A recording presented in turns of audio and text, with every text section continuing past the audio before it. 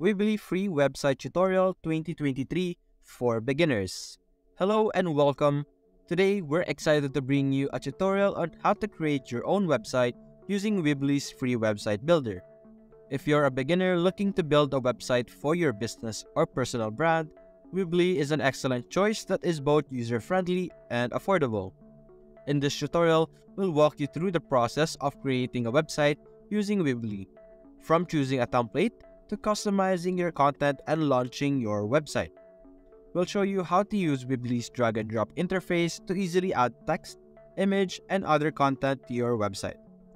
Whether you're looking to create a simple blog or a full-featured e-commerce website, this tutorial is for you.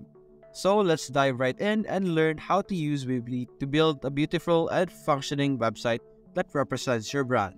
So let's get started. Now over here right now, I am currently on the Weebly website.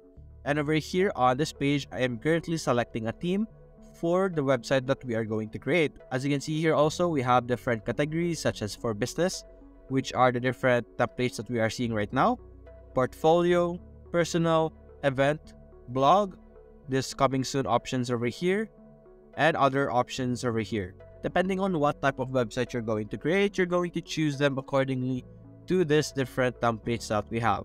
For example, we're going to go with portfolio. I'm going to choose this template over here. And as you can see, we have a theme preview of this current website. This is what it would look like. And right now, we're going to click on Start Editing over here on the top right so that we would be able to start editing this website over here.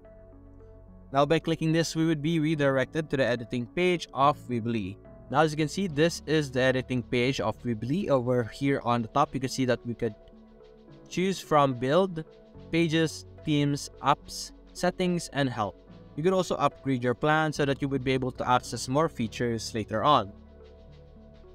Now over here, we're first going to enter our domain name. If you already have a domain, you can simply connect it and transfer it now with Weebly. As you can see here, you could choose from the different domains over here. You could buy any of this domain. For now, we're not going to deal with our domain, so we're going to exit that. As you can see, this is the page that we saw earlier. This is what we are going to be editing. I'm going to give you a quick tour before we start. Over here on the left side, we could see all the different basic elements that we could add into our website over here.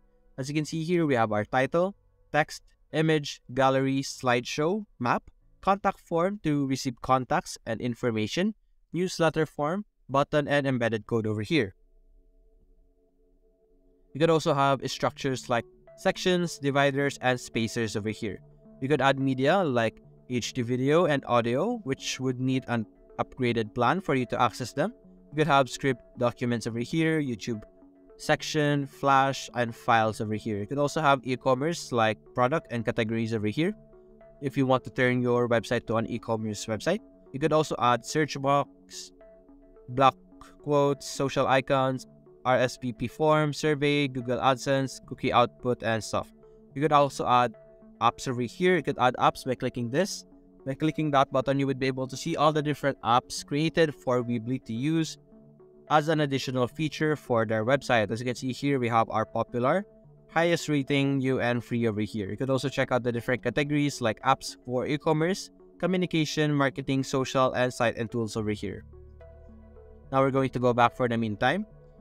Now over here on our screen, as you can see, when I hover over the different section of our page, you're going to see some sort of a box surrounding that specific element, meaning that you would be able to edit those specific parts. For example, this section over here, I could click this and I would be able to edit this information and turn it into an information that I want to see, just like that. And you could highlight all of this. You could turn this to bold. You could italize this. You could underline this and stuff like that. You could also add a link to this by clicking on Create Link, and you would be able to redirect it to either another website, another page of your website, the product page, blog page, phone, file, and email over here, depending on what you would like. And you could also link your email just like here. And so that when they click on the specific heading, they would be redirected or receive information depending on what you chose in the section over here. You could also change the alignment from left aligned, centered, right aligned, and justified over here. You can also change the color of your font by choosing these options over here. Now we're here on the top part. As we can see, we have a spacer here. We could delete the spacer by clicking this. By clicking this, you would be able to see this X over here on the top right. You can simply click on the X section. And you would be able to delete that specific section added to the page. As you can see here, it's loading so that it is fixing our page. And as you can see, our "Hi, I am Sarah Smith, a creative director" is now on the top section. Now we could drag and drop this to resize this. We could make this entire top part smaller, just like that. And as you can see, we have edited our page. You could also edit the image by clicking on the image. You could either click on edit image. You would be able to edit the pre-existing image on the website, or you could also add another photo from your library or your desktop. As you can see here, this is what I was talking about earlier. This is how you would be able to edit the photo. You could either crop it, add filters, adjust, add text, or change the focus over here. Now you could also replace the image like I said earlier. You could also link this to another page, maybe a blog post over here, and you could search it over here. As you can see, I don't have a blog post yet, and we're going to go back for now. And you are able to do what I just did to every single part of this website that we are seeing right now. You're going to customize this depending on how you would like it, depending on the different images that you would like to have, the different information, stuff like that. Now, if you want to add elements of, for example, we're going to add a text over here. You're simply going to drag it into the page, and we could add it over here maybe. And as you can see, we're going to have a text beside our message over here. You could also add another image or a gallery. We're going to add a gallery in the middle maybe. And as you can see, we can simply upload our image over here. You could drag gallery post or upload image from your computer. As you can see now, we have 3 columns right here. You could delete the specific columns if you don't like this column and if you don't like this column anymore. As you can see, it's very easy to add and drop different elements. You're simply going to select the elements that you would like to have and then drag it into your screen. You can also add a search box if you want. By doing this, you would be able to have a search box on your website. And you could also change the text over here, maybe look for something, just like that, and it's going to text the text inside the button over here.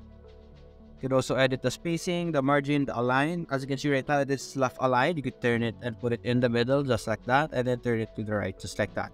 You could also add and edit buttons. By clicking on the button over here, you could change the style of the button. You could change it to a solid color, a white color, a transparent color, stuff like that, depending on what you would like. You could also edit the link over here, the spacing over here, and other sections as well. Now you could also click on pages over here on the top, and you would be able to see all the different pages available, which is work, about, and contract over here. You could add more and it will automatically add to your navigation bar. Just like this, we're going to add a standard page, say testing, just like that. And as you can see here, it's going to have a new page on our website over here. And you could edit this page completely the same way we did with the way we did earlier. We're going to click on done for now. And as you can see here, our testing is now available on our navigation bar. You could also click on themes over here and you would be able to change your themes from light to dark. Over here, you can change your themes, change fonts, and change the different theme options. Now it is completely up to you on how you would like to build your website. It depends on your creativity and your content. And that's basically it, guys. That's how you can create websites using Weebly. You can simply publish it over here and you could add your domain over here. And that's it, guys. Hope you enjoyed the video. Thanks for watching.